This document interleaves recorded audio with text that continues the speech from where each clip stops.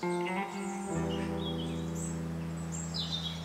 guess I am this kind of painter who painting and who takes the painting or all the ideas or history or feelings that for centuries painters play with, all those knowledge about what's real, what's not real. All those questions are really part of my kick as an artist. Well, for the moment I am at a residency in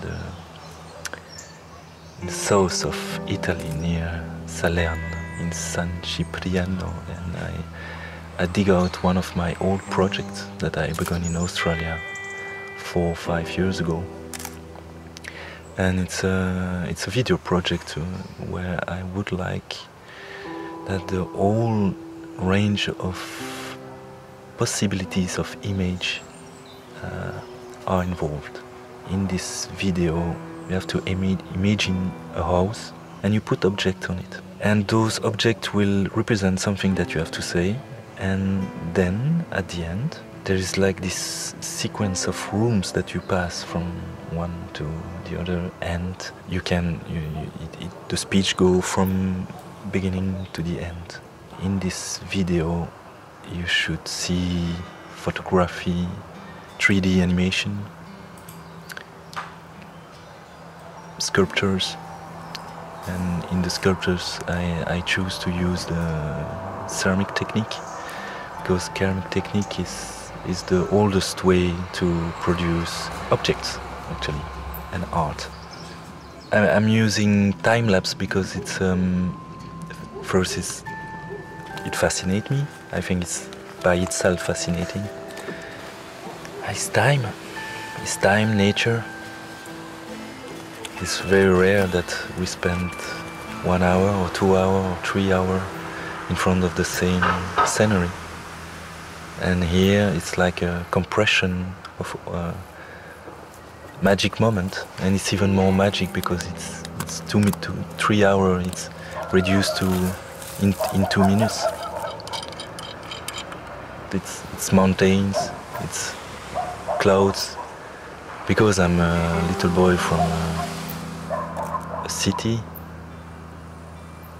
mountains remain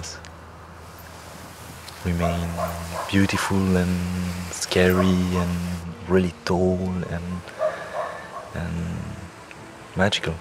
When something is right, it's just screaming, "Hey, I'm right!" Screaming really loud, and then you're. In my case, I even have sometimes my heart is really beating really fast, just because something is happening there that I really. It's of course. It's bigger than me. It's like something happened just by, okay, let's try again.